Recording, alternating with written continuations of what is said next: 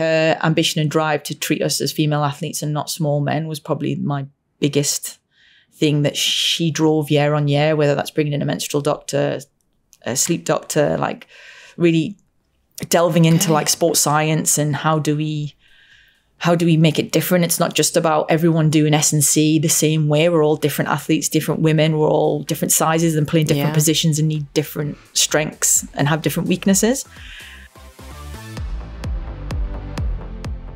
Hello and welcome to We Are Chelsea, the official podcast of Chelsea Women, brought to you in association with Skoda, the official car partner of Chelsea Women and proud supporters of women's sport.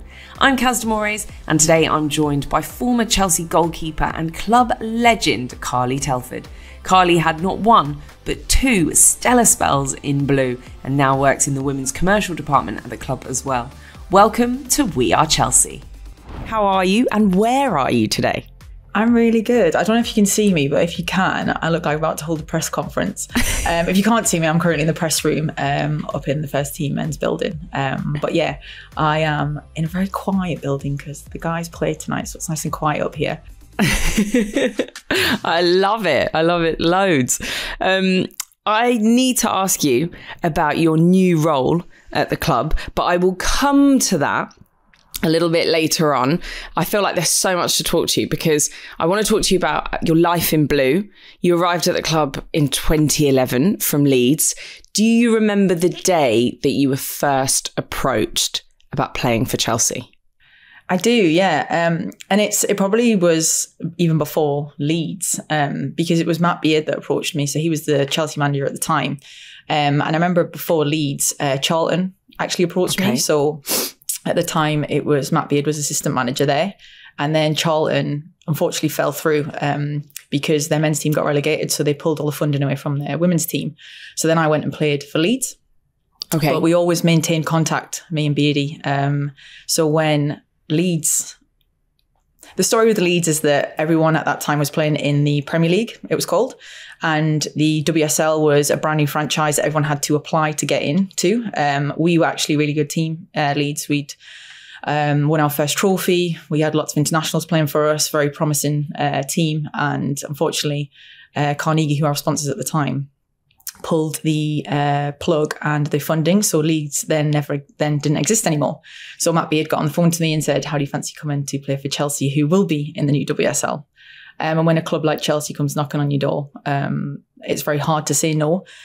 Unfortunately, Chelsea weren't in the position that they are in currently, which is obviously not top of the league, but second, and in lots of trophies. They were very much a brand new team that was looking to kind of start challenging. But yeah, I was kind of young and wanted to play at the highest level. I was playing for England at the time as well. So yeah, I signed for Chelsea at its very young infancy for Matt Beard. It's brilliant. It's always interesting, I guess, to hear from players who have just signed in 2024 and players who signed when Chelsea was a very different Chelsea. Like Fran told us that when she signed her contract, it was in a service station.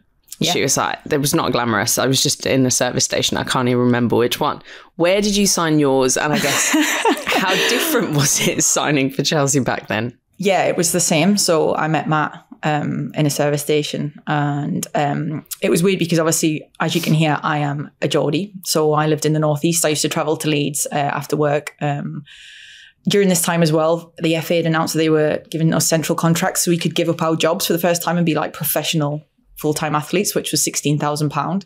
So at the time I was working for T-Mobile on £18,000. And I thought, oh, if I can be a full-time footballer and take a £2,000 pay cut, I'll do it.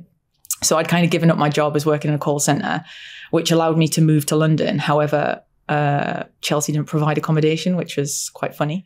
Okay. So I was, although I'd signed my contract for a minimal amount of money, I was very lucky that because Leeds had been disbanded and some of the girls, Steph Owen at the time and Ellen White, who played for Leeds, had also signed for Arsenal. And I knew Vic Akers, who was manager of Arsenal at the time, because he tried to sign me as a kid when I was 17 for Arsenal, but I was too scared. So I didn't move to Arsenal when I was younger. He oh my God, so this could have been a completely different... a very different journey, So, but because he knew me and I didn't have anywhere to live, he allowed me to live with Steph in one of the Arsenal houses. So I actually lived in London Colney with Steph and with Ellen White and then Jordan Nobbs. in the next over the 4 year period I was at Chelsea, and then commuted around the M25, and also still worked for T-Mobile during the day in Hertfordshire. So yeah, I was kind of working part-time. I was playing on evening at Chelsea when we only trained twice a week, Tuesday, Thursday nights, and played on Sundays, and lived with the Arsenal girls. So yeah, it was quite an intriguing one when we had to play against each other. But yeah, wow. It was very different. But yeah, it was very much similar. It was in a service station. Glamorous. Oh my gosh. I mean, it's so, I was going to say, what are the differences between Chelsea back then and Chelsea now? Well, first of all, they probably don't live with Arsenal girls. No, they don't. But yeah, it was very interesting, but I'm very grateful for Vic for allowing me to do that, because it allowed me to play for Chelsea, or else I don't actually know what I would have done. So yeah, it's actually a really funny story, but very cool. And yeah, I guess it showed where women's football was, 10. Yeah, I think it was Millie Bright who said to us that the lunches were a brown paper bag when she started. You'd pick up your lunch, and now she's like, it's completely different. What are the key differences from a 2024 Chelsea and a 2011 Chelsea? I think it's really important for everybody to know the journey of this club and the journey that Emma Hayes has particularly taken this team on. And it's not just the trophies we've won. For instance, this building has been here since I joined this club in 2011, but I wasn't allowed in it. We weren't allowed in it. We were only allowed in this training facility Tuesday, Thursday evenings between 8 and 10 o'clock at night. Most of the time the groundsman would forget that we were here. So we'd switch the lights off, usually about 9:30, but we still usually had half an hour. So we'd pick the stuff up and leave. We had one training kit each and one playing kit each that had to be washed by the manager at the time. We represented Chelsea, but that was probably about it. We weren't paid a lot. And that was my first experience of what Chelsea was like. And I think that summed us up. We were second, third bottom, didn't win a lot. We got to one cup final, which I was captain for. Got to penalties, saved 2 penalties. Unfortunately, we missed 3, so we came second. But that was probably the closest we got in terms of success. When Emma came in, so that was my third year at Chelsea, that's when everything changed. When we first met, she was super ambitious. It came from like an American professional league. We finally got some rooms in a building down the bottom, which was the development and kind of like where they have like the international coaching and stuff like that. That was all based in the building at the bottom, which is now the women's first team building. But yeah, we had 1 or 2 rooms where you could get changed down there before we'd walk up to training again Tuesday, Thursday nights. But it just snowballed. From there, she started recruiting players from around the world because of who she was. She got more investment year on year. Yeah, her vision when I was first here was that she was going to win the league within 3 to 4 years. She was going to make Champions League and they'd win an FA Cup in 3 to 4 years. And she went and did that within her first 3 to 4 years. And when I tell you she came in with absolutely nothing but probably a bag of balls, some cones and some kit, that is literally what she had. Wow. But her ambition to be able to go and turn it into the superpower that it is pretty incredible when you look at it and you think about it. But it's also good to let people know the journey that we've come on. And when we speak about Arsenal, and I was living with the Arsenal girls, like they had everything already. They were full time. Okay. They were in all the kit. They were like, I was very jealous that I'd have to bring my kit home and wash it. And they had like a kit man, a kit person. They had their meals sorted. They were traveling. They were doing overseas tours to Japan and pre-season tours and stuff that like we were never anywhere near. And that's why were the powerhouse and still are a powerhouse of women's football. But I think it's Emma's coming from Arsenal knew that they had that as well. And she wanted to make sure that Chelsea weren't going to be left behind and that we were going to be competing them in the future. And I think that's what she's been able to do. So very long-winded, but yeah, it's been quite the journey. Brilliant. No, we like it. Who were the key players in the dressing room at that time? Oh, back in the day, God, it was Claire Rafferty, Sophie Perry, Gilly Flaherty, Katie Chapman. Some of those girls like grown up around kind of England under 17s, 19s and 23s. So I knew a few of them from then. Helen Lander, Helen Blizzard. There was quite a good few personalities, but everyone was at that stage where like we knew we were all part-time, wanted to be full-time, didn't know if football was going to take us where we wanted it to. Okay. There was rumours that the WSL was kind of going to be a big thing, but again, it was all a test and learn for everybody. Yeah. Man City had gone full time at this point and were kind of leading the way as well. Had recruited really well. Arsenal kind of had recruited very well again. Had some good youngsters coming through. But Emma knew that she wanted us to be up there. And although we had good personalities, did we have right personalities for the dressing room and for the ambition that she wanted to take us on? You can argue no, because a lot of us were released. I was one of them, being quite a young, naive Geordie kid that very much enjoyed living in London and being a part-time footballer. But she knew she needed professionals, well-established footballers that wanted to come in and make a difference and take this team to another level. So her recruitment was very clever, not only in the personalities that she brought in, but the professionals that she brought in. And as my time went on and I went away and then came back, God, I honestly feel so blessed to have shared the dressing room with some of the personalities that I've had. Ji So-yeon, Eni Oluko's, Kaz Carney's, Millie Bright's, Sam Kerr's. Like the list is quite incredible when I reflect on it. Not just for their footballing abilities, but even like Crystal Dunn, Drew Spence, Hannah Blunt, like every day coming into work, if you want to class it as work, was just a pleasure, because there'd always be something going on. There'd always be someone joking, someone in a mood, a bad mood, a good mood, someone taking the mick out of each other, like groups that would get together and just take the mick out of each other. And there was just always something going on. It was just such a really nice dynamic to come and work in. But again, just such an ambitious group that just always wanted to win. And that was in training, that was in the gym, in the small-sided games, and then every weekend when we played, and every kind of week, midweek if we had games. It was, yeah, as personalities go, I think because I was here for such a long period of time. And then even recently with the likes of Erin and Millie and Guru, and yeah, the list goes on. Like everyone has brought something different to this dressing room in a different way, whether it's culturally, their personality, their football and prowess. Like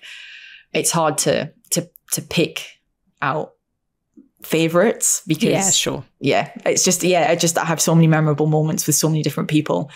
I feel very, very lucky to have spent a lot of time with these girls. Well, I'm going to come to your second spell in just a moment, and I want to briefly touch on your first spell. What are some of the standout moments, and how do you look back at Chelsea in that first spell at the club? It's a really good question. I think standout moments is the FA Cup final.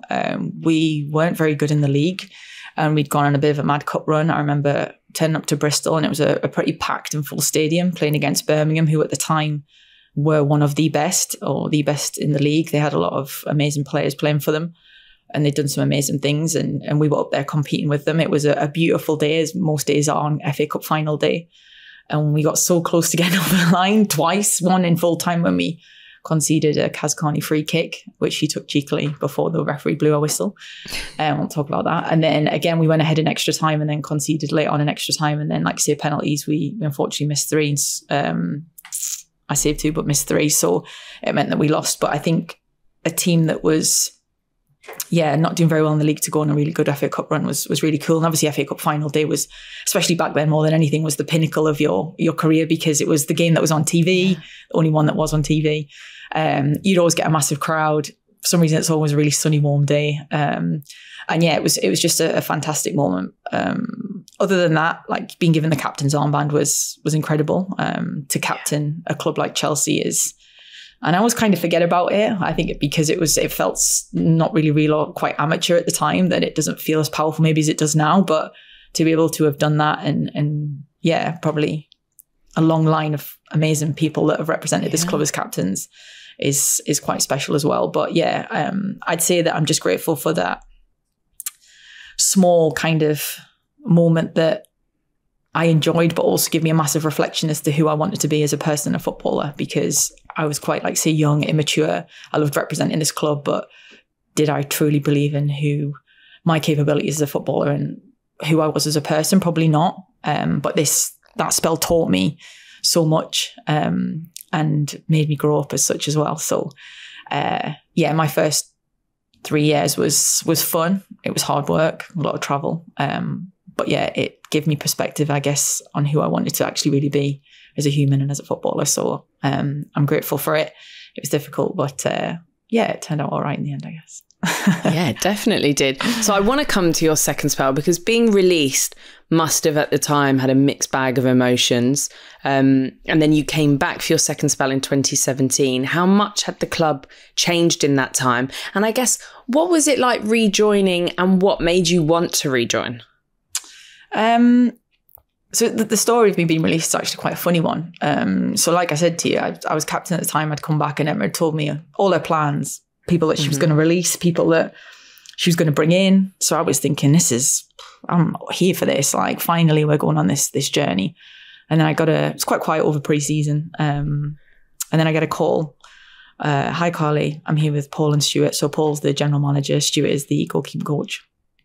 Just want to let you know that we won't be renewing your contract. And I was like, right then. So what do I do now? Didn't see it coming at all. Oh, wow. So it was quite a shock and a mixed bag, because obviously the first thing you feel is like quite angry, quite probably bitter in the fact that like I wasn't in her plans. But this was the bit that, like you say, it probably turned me into the person that I needed to be. So I went and I got reunited with the Leeds manager, who was then the Notts County manager. Like you say, you franchised your way into the league at the time. So Notts County, as much as people don't know much about them, and their men's team play in the lower leagues, they were quite ambitious in what they wanted to do with their women's team. So they employed Rick Passmore, who was my ex-Leeds manager. He got me to sign for Notts County, and I spent the next 4 years determined to make sure that I played my best against Emma Hayes and Chelsea, which I did not bad at, but I never spoke badly about Emma. I always shook her hand at the end of games. I watched her build what she said she was going to, recruit some amazing players, some amazing talent, watch them rock up to Notts County in lovely buses with kit men, physios, doctors, some of the best players in the world that she'd signed, but made sure, like you say, I did my best to play well against them. Obviously got reunited in the first FA Cup final at Wembley when we played against Chelsea, lost 1-0 to a Jiso young goal.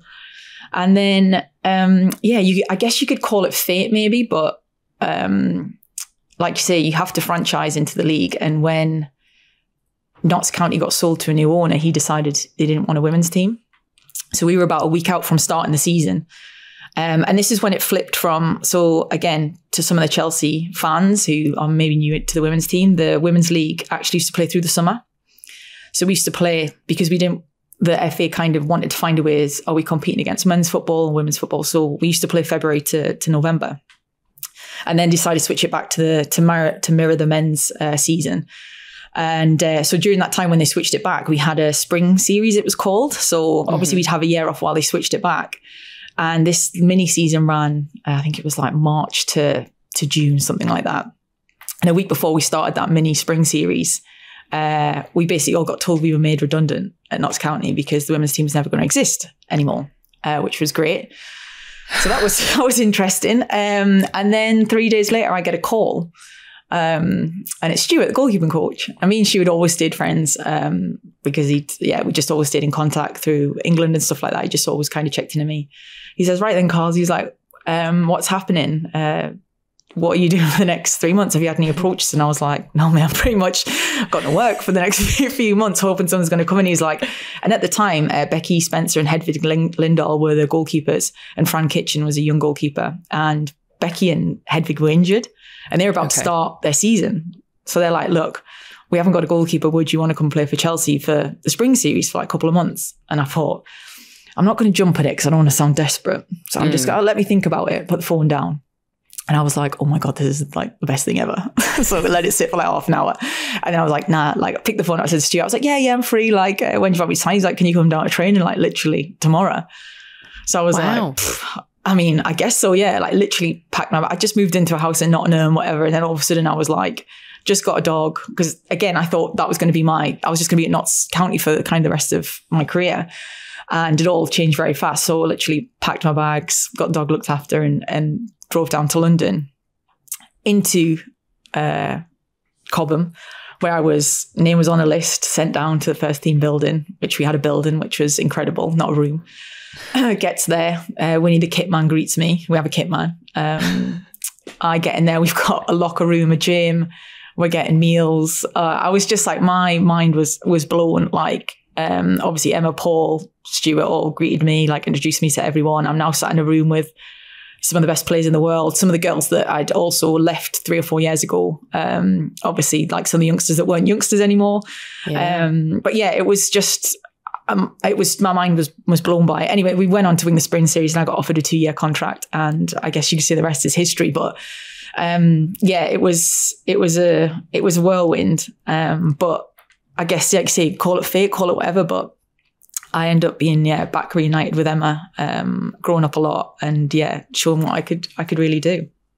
I guess it also is a testament to the maturity that you handled a very business-like decision, because Emma has to make some decisions. And at that time when she released you, I'm sure it wasn't personal. It was just she had this game plan, and you could have been really bitter and maybe burnt your bridges. But it was also your mentality to go, okay, I'm going to always shake your hand and I'm going to be brilliant every time I play against you. That is a maturity, isn't it? Yeah, it is. And it's, look, I'd like to think out of anything, I've always tried to be a good person. I think that out of anything in life, if you can treat people well, shake their hand, smile, like be polite. I think that's something my mum always instilled in me, is to be a good human, basically. I think that in any walk of life, any business you walk into, whether that's football, into a football dressing room, into a business, into an office, like is being a good person. And there are going to be decisions that are sometimes out of your control and not always what you want or see coming.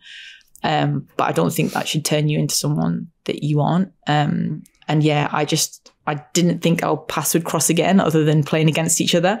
But they did. And I think Emma always said to me, she was like, I knew I'd bring you back one day. And that's what she always said to me. And whether that's true or not, but I think she always knew that if I'd go away and probably work hard on the things she wanted me to, that we'd be kind of reunited along the way somehow. So yeah, I'm very blessed to have that. And whether it's a maturity, whether it's just trying to be a good human and a good person every day, it's probably maybe a bit of both. But I truly believe that being able to do that has probably allowed me to one, go back to playing football, but maybe two, lead on to maybe the job role that I do now as well. So and also I always say it's a little bit of luck, right place, right time.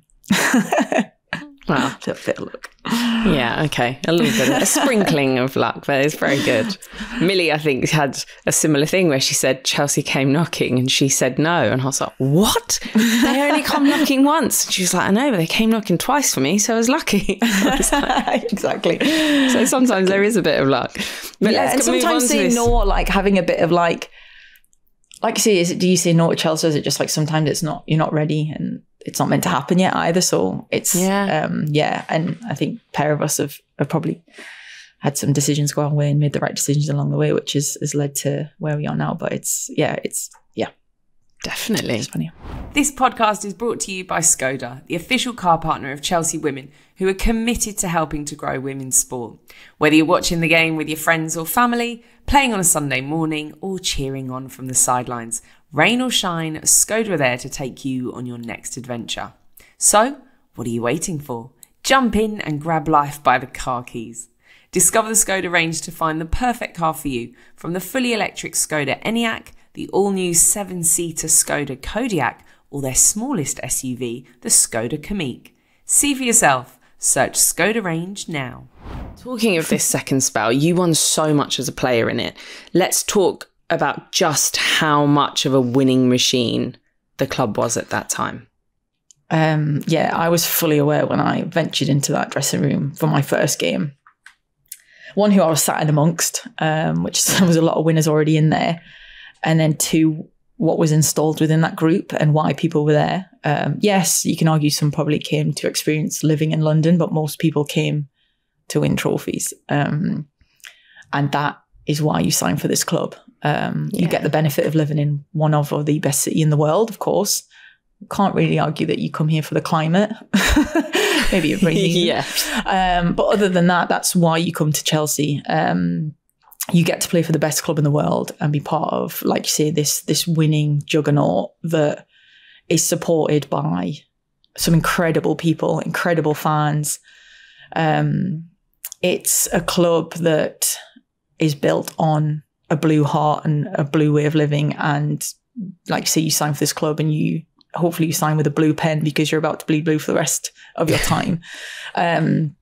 And that's how it is. Like the club embraces you, the fans embrace you, and they will for the rest of your time. Like even now, it's like Carly Chelsea legend, whatever. And I'm just like, I don't really know how that happened. I do in terms of like, because I played for this club, but it's like they just embrace you so much because you've brought so much joy to so many people. And that's what this club is. It brings. People look forward every weekend, and I guess you can argue weeknights at the minute, the amount of games the girls and the lads have got. It's just that people look forward to watching you guys play and walk out on that pitch and representing this team. And it's just an incredible club to be part of. And it's you don't realise until you step out of this country how big the club actually is and how global it is. And especially the girls now, I think the way women's football's changed and evolved. They're literally global superstars. We went to, like, say, Morocco, and some of the guys who were working in the hotel were so excited to meet some of the girls and said that they followed them on Instagram and blah, blah. And I'm like, not why. Obviously, I know why, because they're incredible. They're an incredible team, incredible humans. But at the same time, you're thinking, this is mad, because it literally felt like we'd arrived with like a men's team, they were just superstars because they understood them. They knew them. They knew who they were, who they played for, like, who their countries were. Like, said that some of them say they picked them on EFAFC to play on FIFA, and you're just like, this is mental. Like, but it's just part of the brand of working for this incredible club. And yes, you can argue it's a turbulent time, but what club hasn't had its turbulences? Like, this is just part of our, I guess, re-identity as a club. And also and it's going to happen when Emma leaves, the growth of women's sport, the growth of the men's game and the men's team transitioning. It's just, but it's also like hugely exciting as to where we can take both parts of the club, and as well as the academy, and how we make it and take it back to this kind of superpower with the women's team who have continued to be successful, but also for the men's team that are going through that transition period. It's a super exciting part.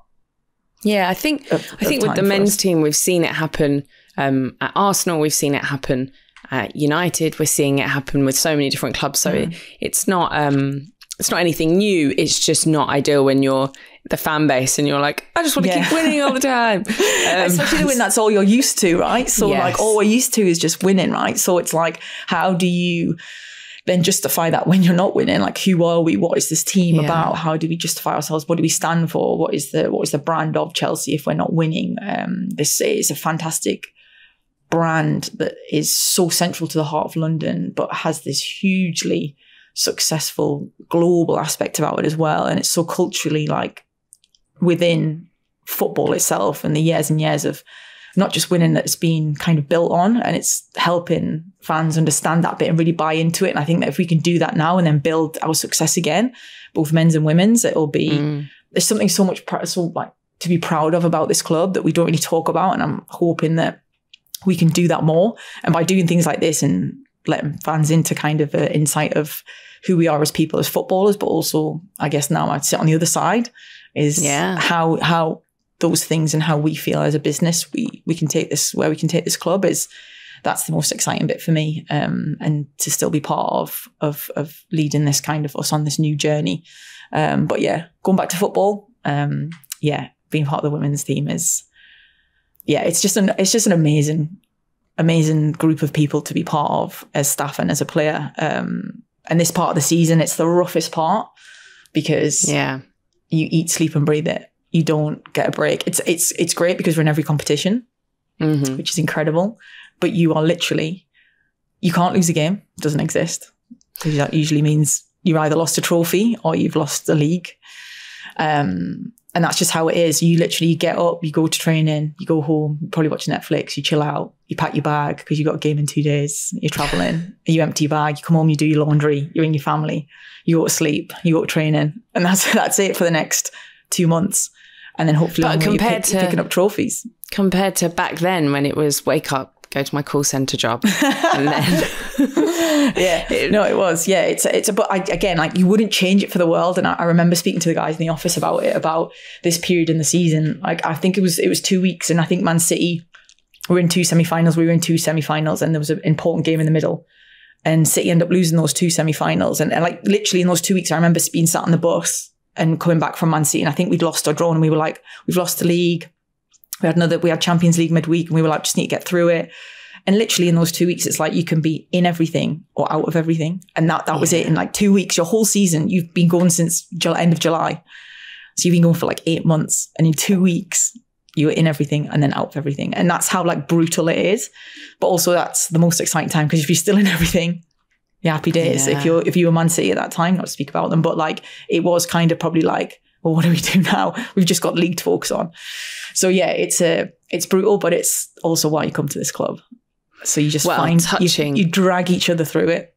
Every day. I mean, it's weird. You can't really imagine that an athlete, you work so much for such a short period of time. I guess I remember working on the athletics, and I thought that some of these athletes, you've got the World Championships and then you've got the Olympics. And if something happens, or if that particular run or jump or whatever it is goes wrong, it's just so brutal. And I guess and that is the sport. games. It's like the fine margins are incredible. And we're lucky that we get another go at it, like you say, like athletics, Olympics, or like that one moment for a medal. But then it's even when you look at like the Euros or the game on Sunday, like one moment, like if that ball goes in off the post, if that miss hits someone, if it takes a deflection, if it doesn't, like just all those little things, the way the ball rolls sometimes, like it's all about moments. And that is what makes elite sport like the purest form to watch and the most exciting thing. And it is about marginal moments when you get to the top, because every dressing room is stacked with international players. Everyone's training, everyone's doing the hard work, but it's those moments in games that sometimes it's the roll of the ball, it's the look, it's the whatever, or it's just who was just ready for it more on the day. You can't put your finger on it. A bit of luck, exactly. It's and that's all it is. It's just, but that's why we also play like the most amazing game in the world for me, because it's a season long slog. But I tell you what, when it comes to the end of the season and you're sat with 3 and 4 trophies, like it is the best feeling in the world. And we all look at each other after we've torn each other new ones every month and every week and fought and battled each other and cried and held each other in all these times. Because again, like we're people as well. So there's so much happens in the season that nobody knows about. Yeah. No one knows about like the difficulties of the girls moving from abroad. And I mean, we did the COVID times and some of the girls didn't get home for like 18 months to see their families and all this other stuff that's going on in the background. You just like see the girls for 90 minutes and that's what we judge them on. But I'm like, all this other stuff. And then it comes to the end of the season and the tears and the laughs and whatever, just all becomes worth it when you've got those things that you set out at the beginning of the year to do. You can finally look back and say, it was worth it. It was worth it. Fran actually talked to us about some of the celebrations after a big win. And you've touched on that as well. Are there any particular nights that stand out for you after winning a trophy that you just think, oh my gosh, that will go with me forever? I'll take that to my grave. I loved it. There's a few, to be fair. I think my first FA Cup was one of my favourite ones. Just because I'd been so close. It was like my 3rd attempt at winning the FA Cup. And I think it's my favourite one as well, because it was like the first trophy I got to lift in front of my parents as well. And I lifted the trophy in May, I think it was May 5th. And then I lost my mum in July. So she actually got to see me lift it before I lost her as well, which was like incredible. Because I guess if you're a parent and all you've wanted to see your kid is be successful or like follow their dreams or fulfill their dreams, whatever it was, like I guess she finally got to see me do that, which was obviously insane. And then I just remember the party after that, which was very, very, very fun. But yeah, we've had some incredible nights after games. And I guess probably some of my favourite ones were like Champions League nights as well, like where we first ever beat Wolfsburg or first ever beat like Bayern Munich, who we'd been beat off time after time after time, or first qualified into a semi-finals or a quarter-finals for this club. Like those are the nights I think I'll remember the most, because also, not to sound brutal, but kind of not many people knew who we were either. So when we went on a night out or we got given the keys to a hotel room to just go and have a good time, or Paul decided to put his card behind the bar and we could just have a great night, the next morning when we were all hungover and flying back on EasyJet or whatever flights we were put on, because we didn't have a game that weekend. Like nobody knew who we were. No one took pictures. No one judged us. We just kind of put our shades on, got on our EasyJet flight, went home, and were able to just be hungover and no one cared. Whereas now I think the girls have to be a little bit more careful. And also a lot of them fly home privately straight after the games now, and they usually have a game in the next 3 or 4 days. But I think because we had like, not that it wasn't as serious, but there wasn't as many games. I think we had more time to kind of have these like miniature blowouts throughout the season where we could really celebrate those trophy wins. Whereas now I feel like the girls probably don't get it until the end of season because of how many national camps they have, how many trophies are on, and how many games they play, which is probably so much more now than what they ever did. So I think for me, those memories I'll hold on to, and I've still got a lot of videos and photos that maybe one day I'll put out into the public about how much fun we had on the buses and on flights and in hotel rooms. But yeah, it was just, I think I'm very grateful for being able to live in that kind of dual space where it was so important to us because it was such a big game and such a big moment, but also I guess media and stuff wasn't as intrusive, so we could kind of enjoy ourselves a little bit more. Yeah, absolutely. I think you are in a special place because you have seen the before and you have seen the now, which is, it is just really different. Not many people, most people are coming into what it is now. They're coming into the spotlight. They're coming into being taken photographs of. They're coming into the social media and everything, the complexities that brings. Before we move on to your role now, I've loved all your favorite moments. I want to get a bit more of an insight on Emma and her team talks and what she's like on a day-to-day. Because I'm guessing that she's just an array of different colours and moods on different days. Absolutely. And I think the beauty about Emma is that it's a constant evolution with her. Every year, every pre-season, there was something different.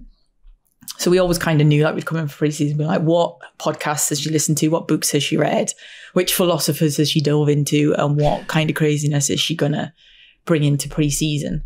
One, like, I think her ambition to treat us as women was like the biggest eye-opener for me. I think forever and a day, we just, as female athletes, we just expected to be like, you don't know what you don't know. So we didn't know any different in terms of how maybe we should be treated as female athletes. So we just kind of went along with whatever we were told. But I think her ambition and drive to treat us as female athletes and not small men was probably my biggest thing that she drove year on year, whether that's bringing in a menstrual doctor, a sleep doctor, like really delving into like sports science and how do we make it different? It's not just about everyone doing S&C the same way. We're all different athletes, different women. We're all different sizes and playing different positions and need different strengths and have different weaknesses. And it was all about, like, so when you get to elite levels, it's all about percentages. And she was constantly and is constantly always trying to find, like, how are we different and how do we use your differences to make you better? And not like it's a weakness, it's a betterment. And I just loved that about her. And our staff was probably, I don't know, about 6 or 7 when I first joined, max, including behind the scenes staff. And I think, oh God knows, I think it's about 25 or 30 now. And they all have such intricate roles around the team, whether that's nutrition, sports science, pelvic floor, sleep, menstrual cycle, analysis, data collection, all this stuff that is, again, goes on behind the scenes, but it just builds this kind of juggernaut of like professionalism. There's not one stone that's not turned by her. Like, she wants to know everything and how we can get the best out of every single person. And then also, I guess, just treating us as humans. But I do think that's so interesting that you said there, we didn't know how to be treated as female athletes. And that was the thing that you learned from her, because it is true. We have cycles every month. We have hormones. We are different to men. It's just the way that it is, and that needs to be treated in a different way. My job allows me to use my voice, but I don't have to be physically at my top every single day. And, there's certain times a month where I just want to stay in bed. I just want to, it's just because that's what happens. We go through a cycle. It's why it's called a cycle. Yeah. And some of it's so brutal on the players. I remember my roommate at England was Laura Bassett, was my teammate at Chelsea for a short period of time as well, but my England roommate for about 2 or 3 years. And I remember like at the time we used to share rooms at England, and some days the alarm would go off and I'd be like, Bass, are you all right? And she'd be like, no, Rumi, like, you need to tell doctor, like, I can't. She had such a bad migraine, she just couldn't train that day. So like, you think we're on England camp, we got 2 qualifiers at the time Bass was a starting centre half, like very, very incredible player. Yeah. And she's like, oh, I can't move. And like, you just like, it just never got like, no one spoke about it. Doctor would come in, make sure she's all right, whatever, but just kind of like, just expectations to just like crack on, 2 paracetamol, get on the pitch, everything will be all right. But you don't also know what kind of risks you're putting yourself, the team and your body in by forcing yourself to do those things either. So yes, there's the physical, but then there's the mental aspects as well. So it's how do we create those spaces where the girls feel comfortable enough to talk about them, but also then how do we help? Is that through diet? Is it through nutrition? Is it through medication? Is it through, like, I know Beth England spoke a lot about having to go and look at her endometriosis. There's also more things that you think you're just dealing with as a female and they're okay to deal with and everybody's dealing with it. But actually, like, no, you've actually got something that needs treated. Like, so like there's these other things that I think until you delve deeper into the athlete themselves and into the human so that they're comfortable enough to talk about it, that is something more than just kind of, it's a normal to have a normal period, but then there's other strands around that. Then it's how do you also then help that person be able to come train and turn up as the best athlete every day and best footballer. So yeah, it's them moments are huge. And I think that's how she operates. She comes up with these mad things like, what was the thing? If it's not broken, break it, which we didn't really understand. I think we'd come off the back of winning a double or a treble the season before and come in and was like, if it's not broken, let's break it. And we were like, what does that mean? Completely tore up everything we'd done the season before. Like, had this brand new philosophy that we went on tour with, got beat like every single game. I think it was like 4-0 off Bayern, 5-0 off Montpellier and 3-0 off someone else. And everyone was like, well, it's definitely broken.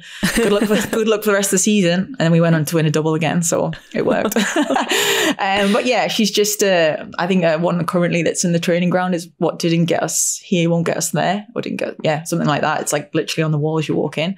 And it's just those constant reminders of like, we can't stand still. Like, you just can't. Yeah. Like, as a football team, you look at, even if we look at the men's, the Peps, the Arsenal, like every year, like, how do they win? How do they keep winning?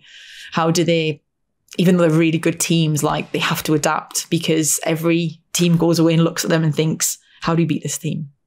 What are they doing different? How do we stagnate them? Who beat them last year? What did they do? Did they sit in a low block, mid block? Did we counterattack on them? Is it set pieces, their weaknesses? So we're having to constantly evolve so that when we come to the season year after, there is something different about us, or we can adapt to the next game. The next time we play Arsenal, next time we play City, or whatever it is, there's a small adaptation, whether it's a personnel change or a tactical change. See, Shoka's played in multiple positions. How do you handle that as an opposition, as a manager? Like, what do you do? So I think she's just very clever at doing those things and never wanting to sit still. I think I'm going to miss seeing that next year, but I guess you get to see that in a different way in terms of what she's about to do with the US national team. But I think I'll miss that. I'll miss her sitting in where I'm sitting now in these press conferences. I think everyone will, in her personality and what she brings, how she's challenged numerous parts of the game, from the referees to the stadiums to the pitches, to the way we treat the players, the staff, how the WSL and the FA are treating teams and players. Like, I think she's just always challenging the bar and always putting herself in these probably uncomfortable, uncompromising positions, but knowing that it's hopefully for the greater good of the game and this team. So, well, I think it comes across from everything that you said. It's incredibly powerful to have a leader that, if especially coming from the 2 spells that we touched on earlier, where you've seen the growth of the game. So you probably do start off being like, I've got a headache, but it's fine. Or I've got my period and it's fine, whatever. Or I've got endometriosis or whatever it is. And you're like, just ignore it, keep my head down. Let's keep going. Because you know what? The men don't complain. So we've got to be this certain way. And having a leader that's like, okay, let's bring someone in to analyze our cycles. Let's bring someone in to be a specific part of nutrition. Let's bring someone in to look at this. And so suddenly you're like, actually, we're women, so we need to be treated differently. It gives you that voice. Do you think it's shaped possibly your personality or maybe not personality, but it's shaped certain aspects of your mentality that you've maybe taken into your new role? Has it transcended you as a player? And I think it has everyone. I'd like to think when they probably leave this club and whatever they go into next. Like, one, I think being part of a team or playing any sport in a team, when you leave a team environment and go into like another team, because that's what I always say now, like, even though I have an individual title, I still work in a team. So I'm very passionate about making sure that every member of my team that I work with feels important, because that was something that, to be successful, I feel like every person, whether it was at England or whether it was at Chelsea, like when we turned around and looked at the end of the season, every person played their part. Didn't matter how big or how small that was. Of course, you've got Sam Kerr's the top goal scorer and the goalkeeper maybe keep the clean sheets and the captain or whatever. But then there was all those people that played those roles, whether they were subs, they were the people that grinded every day so the first teamers could get rested, the start 11 could get rested, and whatever, all those like intricate bits. But I think that, like taking some of what shaped me as, I guess, an amateur to semi-pro to professional footballer, and all those experiences around that, and the people that were part of my journey and part of my life, and Emma was such a big part of that. And don't get me wrong, like, it's not that Emma hasn't made mistakes or bad decisions or whatever. I'm sure she can elaborate on those things as well eventually, or like, should I have done this better or could I have said that better? Like, she's not a perfect person, but there's so many good things about her, and her being our manager for such a long period of time, not just her trophies, but how she's developed us all personally, challenged us, picked us up. Like, say, when I lost my mum, God, she was incredible for me, like, and she has been for so many of us that have either lost someone or gone through a tough time or had to battle through things, whether it's injury or personal issues. Like, she's been there for us and you forget as well, like, when you become a footballer and you move away from your family, like this team becomes your family. Your staff members become like your mum's, your big sister, your dad's, your cousins, your uncles, however you want to treat them, because you lean in on them. Like, Stuart was a huge part of my career, my goalkeeping coach. Like, he had to, unfortunately, 4 of us women he has to deal with on a daily basis, and all of our own personal stuff that comes with that. But he treated us all with such dignity and such passion that I think that you always want to give your best for him. And I think that's with Emma, is like, no matter what was going on when you cross that white line, like, you just want to fight for the badge and fight for her, because you know somewhere along the line she's had to do that for you. So I think that she has probably had a huge effect on me as a person. I think this club has. I think the people that I've worked with day in, day out as players have as well. Like I said, I was earlier in the podcast, like, I'm just so lucky to have come across so many people, so many intelligent people, and had some really amazing conversations about different things in life. Different cultures, different ways of living, different ways of integrating within different groups of people, and understanding, and having to understand being a starter, being a sub, being left out of a squad. Like, it just builds you into who you are now, I guess. So I think she's played a massive role in my life personally. I'm very blessed to have had, I guess, a leader, and I'd say probably now more a friend. So yeah. Oh, I love that. I feel like I need Emma in my life. I know, but it's good. I mean, why wouldn't you go deep? Let's talk about your new role now. For anyone who doesn't know, what is your new role? And can you tell us a little bit more about what it entails on a daily basis? Yeah, of course. I think the fans think I'm in charge of everything, which is very beautiful and all goes really well. And everyone thanks me on Twitter.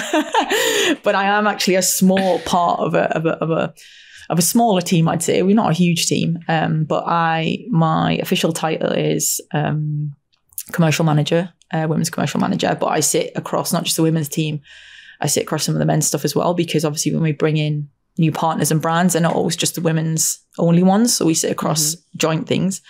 But my job effectively is to, I mean, if you want to put it bluntly, I'm a salesperson, which is kind of boring. So I like the title better.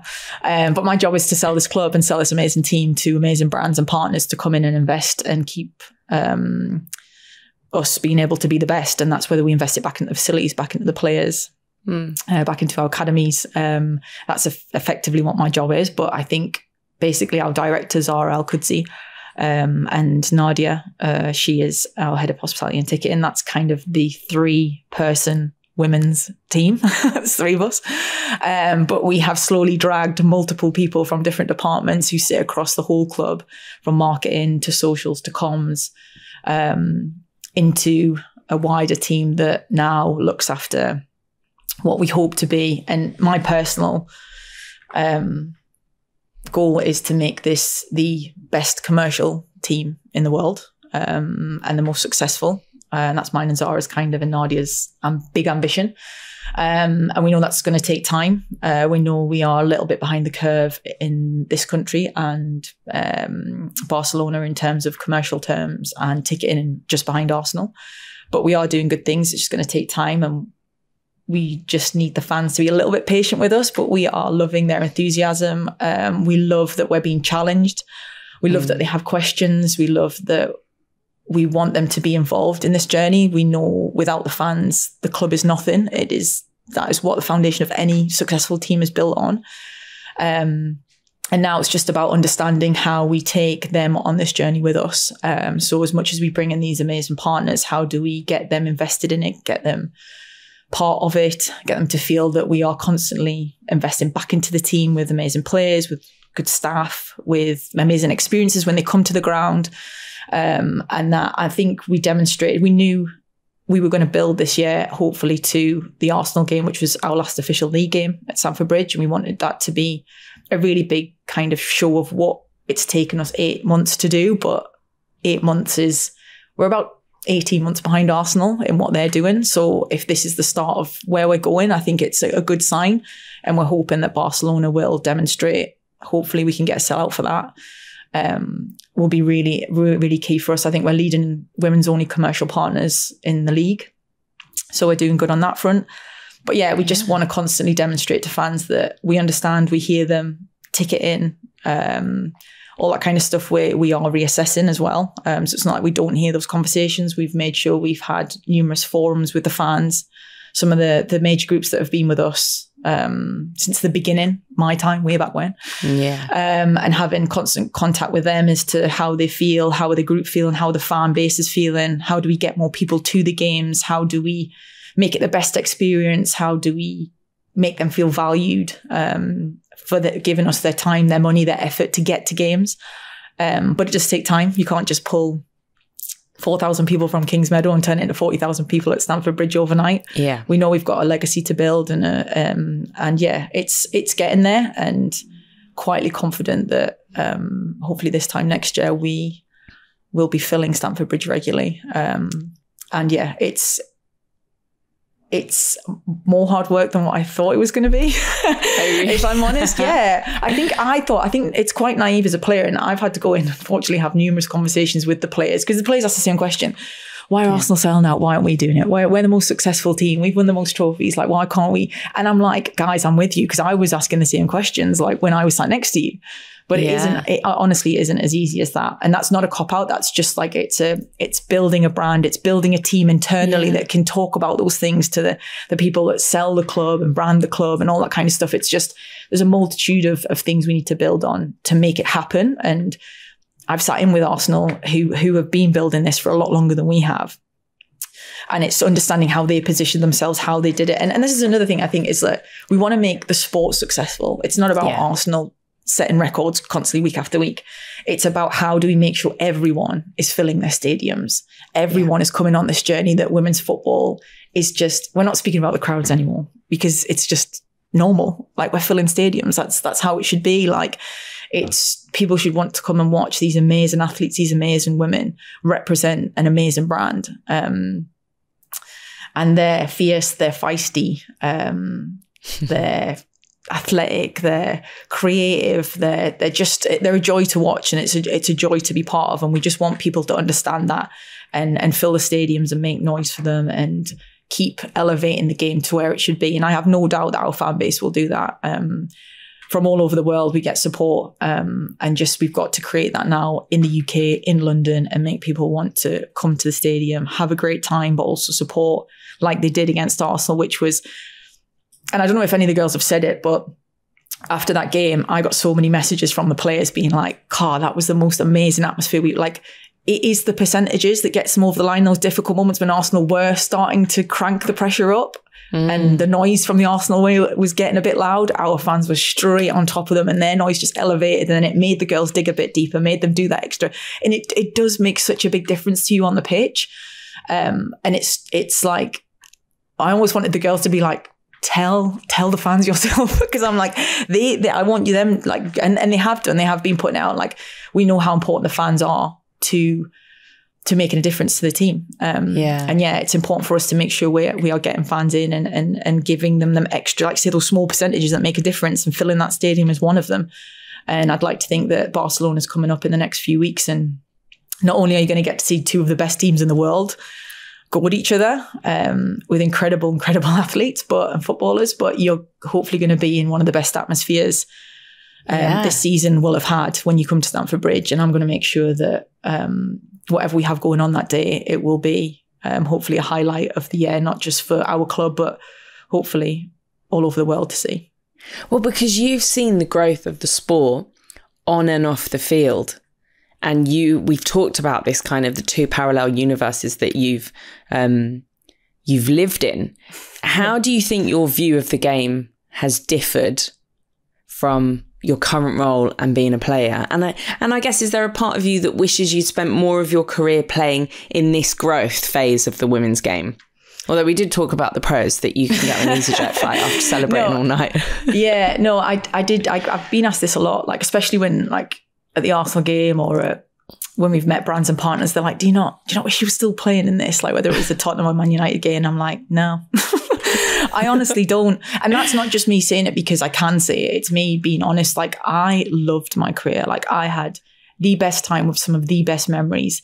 And I just don't know if I'd enjoyed it as much as I did if I was living in it now. I think it's very difficult to not do both, but to have a life of, not a normal person, that's the wrong thing to say, a non-athlete or not a celebrity. I think that's that's the thing. The girls' lives have changed. They're not footballers, just footballers anymore. Sorry, they're celebrities and footballers. So that's a lot more to carry than just going and playing football and then going home and going to the local pub or going to see your mates or going to the supermarket. Not to say the girls don't do that, but it's actually quite difficult to just do and not be judged as to who you're with or where you're eating or how many drinks you're having and what's in the Coke. Is it just Coke or is it Coke and vodka or whatever you're having? How many nights is that before kickoff or all that kind of stuff that I'm like, I don't think I could do that very well. Like I say, I do enjoy my life and I got to live kind of parallel and sit between the two. But that's not and the girls have amazing lives, they do, but I think that I couldn't exist in that space. So I'm very grateful that I get to sit outside of that and help the girls navigate that now. But to see the growth and like just to see the people with like the girls' names on their shirts and we're not just talking about like young girls and women, we're talking about like men and boys and girls and women and LGBTQ and just this huge diverse fan base that we've now got, which is incredible. And I'm just so grateful that we've been able to create this kind of amazing safe space for so many different people to come and enjoy, which again, I'll say it again, the best sport in the world. And I think that's what I'm so proud of when I stand up in one of the boxes, if I'm hosting and working, I just look around at the diverse group of people that are around and how much fun they're having and how much joy that they're getting out of coming and watching Chelsea or whoever we're playing or both teams. And it's just, you see them when we win and or even when we lose, the conversations they're having and the plays that they're passionate about, and they're talking about tactics or how much fun they had or what we can do better. And I'm like, that is incredible. Like, it's not just people who know these girls. They follow them because they just think they're incredible athletes and it's an incredible team. And I guess as footballers, that's all we've wanted. We've never wanted to be classed as female footballers. We've just wanted to be classed as footballers. Like, that's all we do. We just turn up, put our boots on, our kit, represent an amazing club and go and do what we've done. And I know the Lioness had such an impact on that. For the first time ever, I felt like gender wasn't a thing. It was just, are you going to watch the England game? Are you going to watch them play against Sweden? Are you going to watch the final? No one spoke about, are you going to watch the women's football? Are you going to watch England women play tomorrow? It was just like, Are you going to watch England play? And like, that is all we've ever wanted. Like, if you just remove gender from it, like, it's 11 players, including the subs and the staff, who are just passionate about winning a game of football for this club or for this country. And I think there's been a huge change in the past few years. And I think the Lioness has really helped with that. But it's taken time, and there are some people out there who still don't agree with it, and they will get left behind, which is unfortunate for them. But the ones that are coming on the journey will enjoy themselves very much, I feel like. Oh, Carly, I mean, I could chat to you all night. I think I've still got about 50 questions that I haven't got through that I would love to know. So I'll have to get you back on, because I know that you are a busy woman with your sales and your deals and all the partnerships coming out your ears. Oh, thank you so much for joining us on We Are Chelsea. We've absolutely loved it. Thank you. It's been my absolute pleasure. Thank you for listening to We Are Chelsea, the official podcast of Chelsea Women, brought to you in association with Skoda, the official car partner of Chelsea Women and proud supporters of women's sport. During the course of this series, we'll be speaking in depth to more of Chelsea's top players, and we'll also be bringing you all the post-match reaction to the biggest games with the players themselves. So remember to subscribe, give us a review, and send in your questions to wearechelsea@chelseafc.com. See you next time.